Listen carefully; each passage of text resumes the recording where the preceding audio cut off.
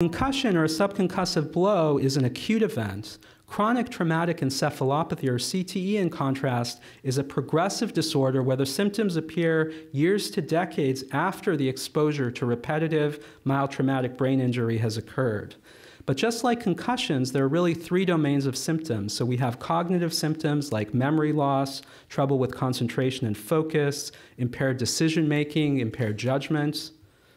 Devastating psychiatric symptoms like depression, explosive behaviors, aggressive, impulsive behavior, drug and alcohol addiction, and really this combination of depression, impulsivity, and alcohol and drugs is a recipe for disaster and for suicide. So there have been quite high rates of suicides in these players.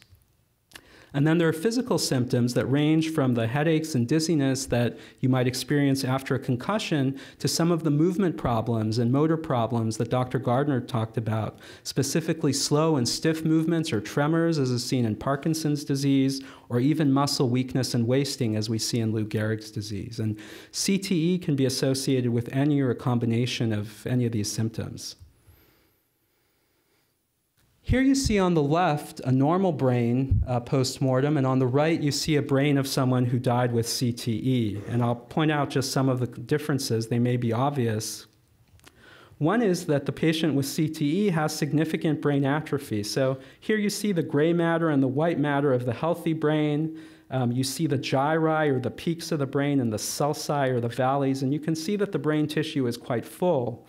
In contrast, in this person with CTE, you can see that there's a lot more space between areas of brain tissue.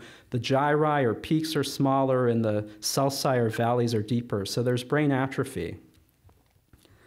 These black areas here are filled with spinal fluid in the living person. These are called the ventricles.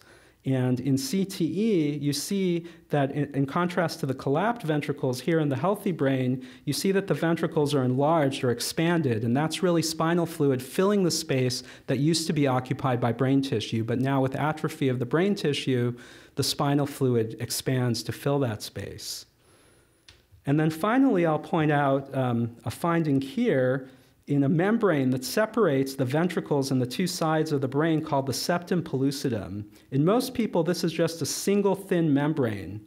But what happens with repeated traumatic brain injury is that there are tears that occur in that membrane with sudden changes in pressure in the spinal fluid spaces, such that eventually a third space is created. So you see here a single space, and here are the two ventricles. Here's a third space called a cavum septum pellucidum, and this is very often seen also at autopsy in CTE.